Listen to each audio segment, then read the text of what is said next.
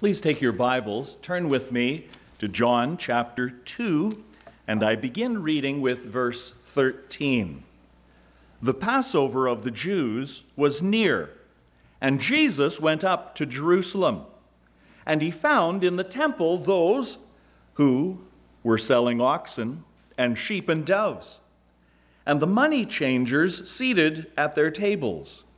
And he made a scourge of cords and drove them all out of the temple with the sheep and the oxen. And he poured out the coins of the money changers and overturned their tables. And to those who were selling the doves, he said, "Take away these things. Stop making my Father's house a place of business." His disciples remembered that it was written, "Zeal for your house will consume me." The Jews then said to him, "What sign do you show us as your authority for doing these things?" Jesus answered them, "Destroy this temple, and in 3 days I will raise it up." The Jews then said, "It took 46 years to build this temple, and will you raise it up in 3 days?" But he was speaking of the temple of his body. So when he was raised from the dead, his disciples remembered that he said this, and they believed the scripture and the word which Jesus had spoken. Now when he was in Jerusalem at the Passover during the feast, many believed in his name, observing his signs which he was doing. But Jesus, on his part, was not entrusting himself to them, for he knew all men, and because he did not need anyone to testify concerning man, for he himself knew what was in man. We continue in our study of the New Testament, especially as we make our way according to Robert Murray McShane's reading schedule. Some of you are making your way in your own personal devotions through that guide which we have available, and we are using as our Sunday morning sermons extracts or excerpts from that reading guide that complement your private personal reading. We've made our way through Matthew and Mark and Luke, very quickly touching down at various points, and now we cross over into John. If we were to make a very casual reading of the New Testament, we might see Matthew, Mark, Luke, and John as essentially one and the same. However, there is a divide that takes place between the first three and John, number 4. The first three are called the Synoptic Gospels, and you hear that word optic. They see with one eye the life of Jesus Christ, and there are remarkable similarities between them. John comes from a little bit of a different angle and a different approach. Yes, most certainly, John, as the others, begins with John the Baptist and the baptism of Jesus, and leads us through various events which are different for each gospel account, but it culminates in the crucifixion of Jesus, his burial, his resurrection, and his ascension. John, however, formulates his gospel around several themes. One theme is the I am statements which Jesus made. I am the way. I am the light of the world. I am the bread. I am the door. I am the resurrection and the life.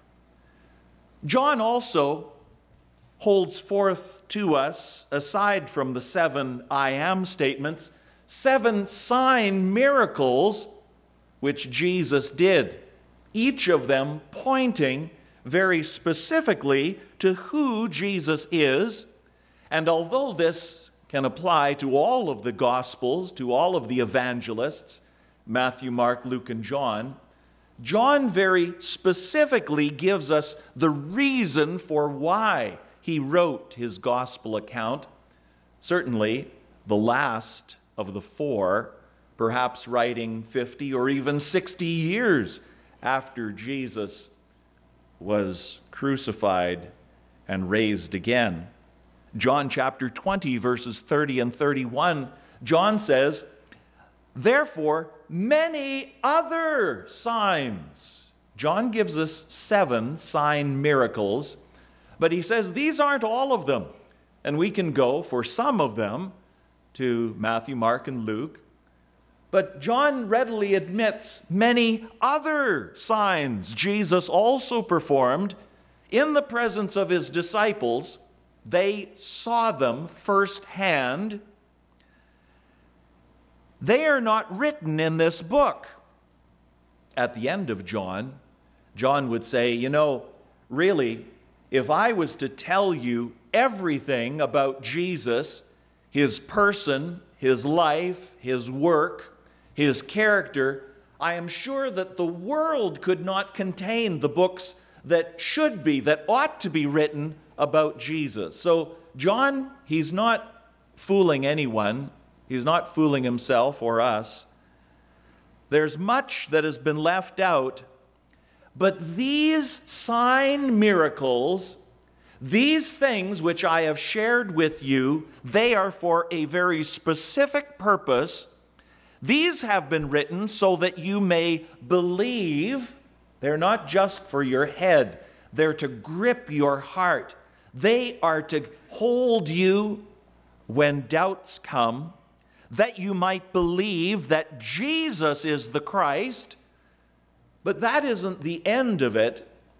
You are to believe that Jesus is the Christ, and that is to then lead you forward, understanding that he is the Son of God, and that being so gripped in this conviction that you might have life in his name. These things have been written that you might know that Jesus is the Christ, the Son of God, and by believing you might have life in his name. The signs are like signposts which point us to Jesus and to life, abundant and everlasting. John begins, and he leads us to Jordan. He leads us to the first disciples. He leads us to the first miracle, that sign miracle, which was not just a random event. It was to reveal to us and to open our eyes to exactly who Jesus was and is. That first sign miracle in Cana of Galilee, when Jesus and his disciples were invited to a wedding feast, and alas, the supplies, the resources, what was needful for the wedding had run out. Jesus' mother comes to him and says, "They have no wine."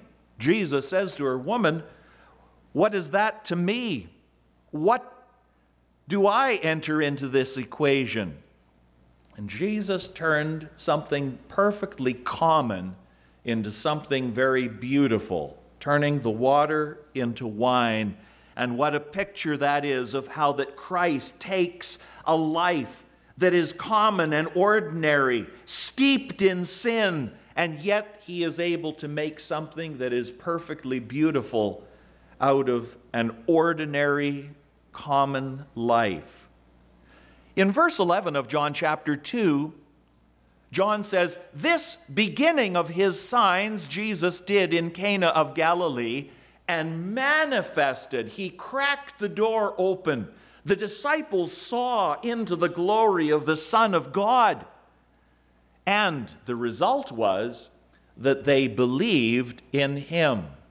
So it was at the end of John that John shares these things with us. But he is saying what we experienced, what gripped our hearts, what caused conviction to arise was that Jesus showed himself for who he truly is. And John says, I want this to grip you. I want this to so lay a hold of you that you might believe in him.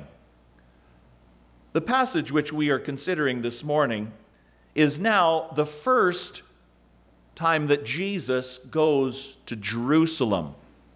Jesus, of course, had gone on numerous times before, and including what Luke records for us, Jesus going with his parents at about the age of 12.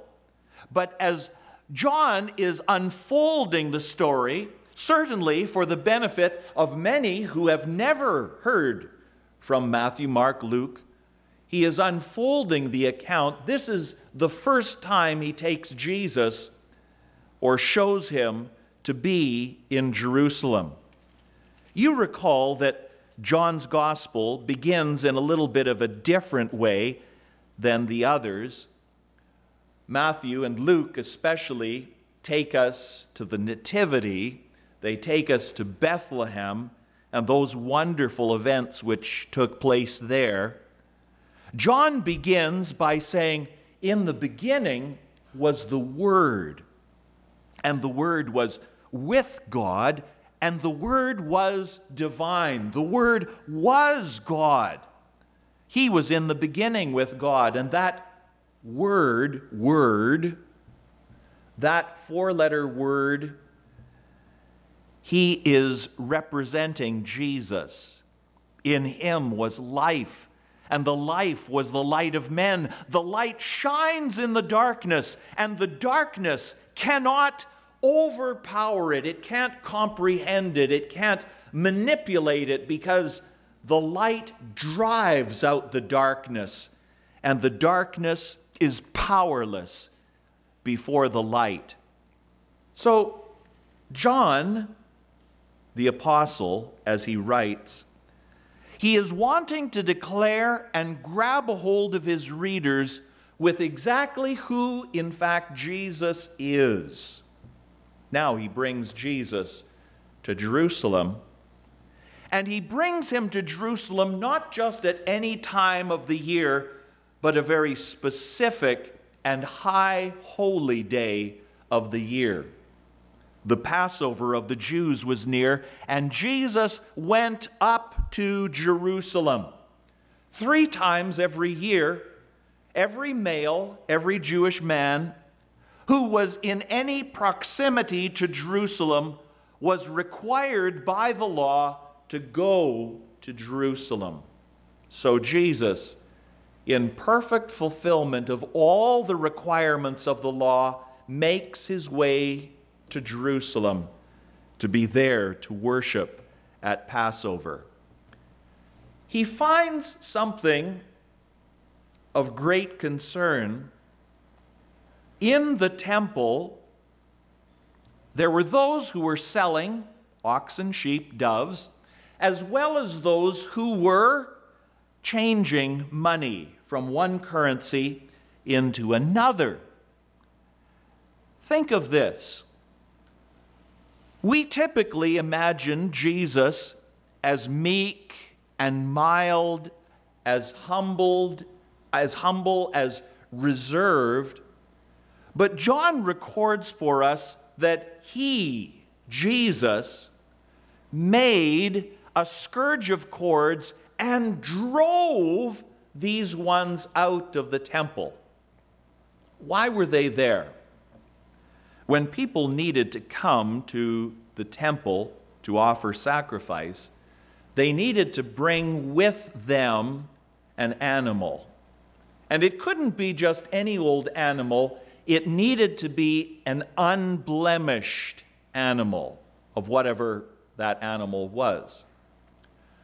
For convenience sake, the high priests, perhaps they were tired of disappointing worshipers, and they decided that they would have pre-approved sacrifice. They would have pre-approved offerings. Those who would not have to be declared, well, look, this one's limping a little bit, and that one, that eye, I'm sure it's blind in that eye.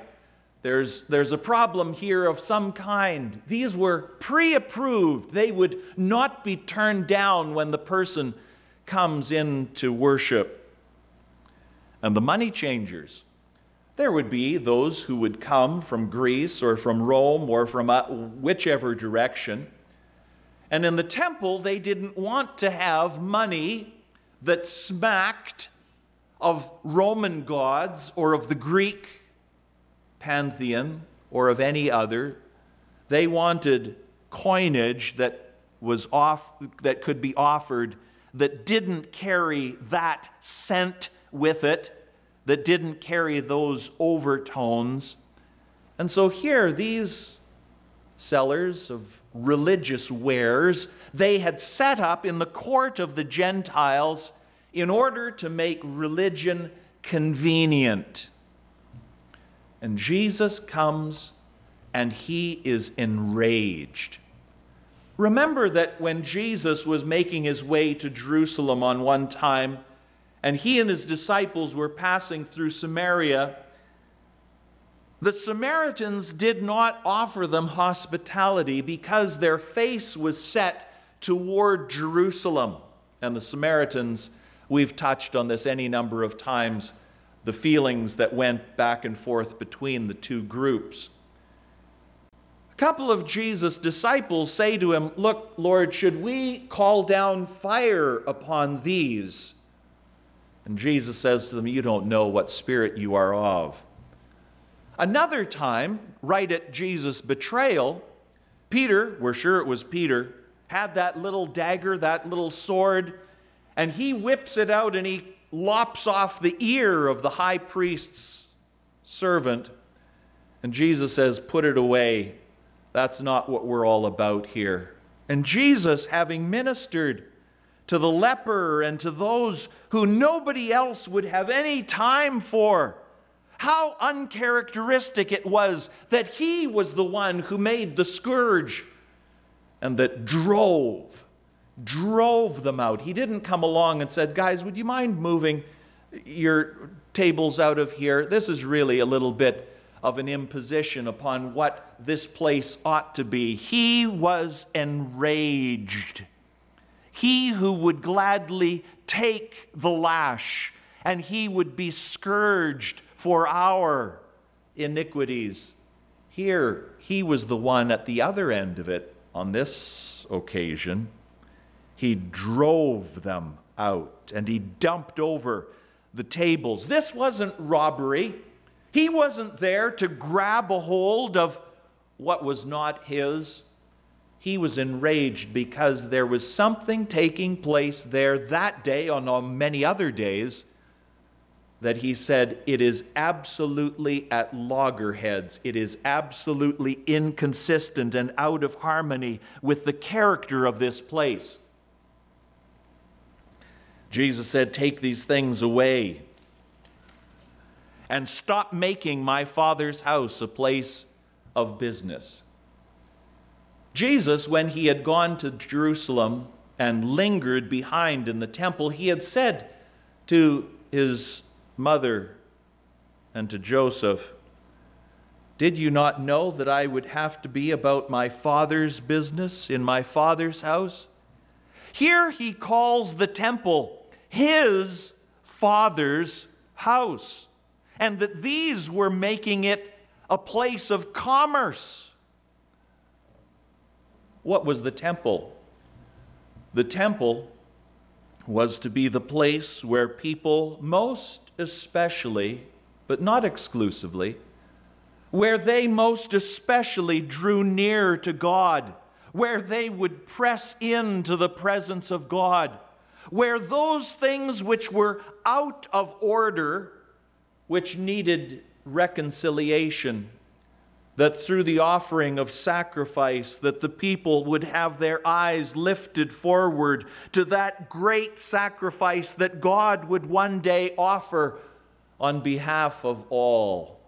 The temple was a place of reconciliation. It was a place of coming near to God, and these were twisting and they were contorting it in the worst way. But especially where that business was taking place. The first most outer court of the temple was the court of the Gentiles. And I'm sure the Jews, they thought nothing of desecrating or of dishonoring that place. Who cares about it? It's just where the Gentiles come to worship. It wasn't where the Jewish women or the Jewish men or the Levites, or certainly nowhere near where the priests and the high priest was doing their work. But Jesus, he said, this is wrong. This is not what this place is for. And his disciples remembered that it was written, zeal for your house will absolutely consume me, what we read from Psalm chapter, the 69th Psalm. The Jews, and this would certainly not be the last time they would ask this question, what sign do you show us as your authority for doing these things? Those who were selling their religious wares, whether it was animals or whether they were doing their coinage exchange, they had authority from the priests in order to be there. The priests were taking a cut of what was going on, and there was authority which had been granted to these, and so they are indignant. We have authority in order to do this and to be here at this particular spot. Where is your authority? Show it to us. Let's compare it and see which authority is the greater one. Jesus, he says, and I'm sure he would have understood that this would really rattle and cause them consternation. Jesus, in answer to their demand for a sign of his authority, he says, destroy this temple, and in 3 days I will raise it up. The Jews, they are beside themselves. They say, this temple, it took 46 years to build it. It was Herod the Great's temple. Herod had somewhat endeared himself to the Jews because of his lavish building of that temple. And it was 46 years in the building, and in fact, it continued to be beautified even right up to the time it was destroyed in AD 70 by the Romans when they marched in. 46 years.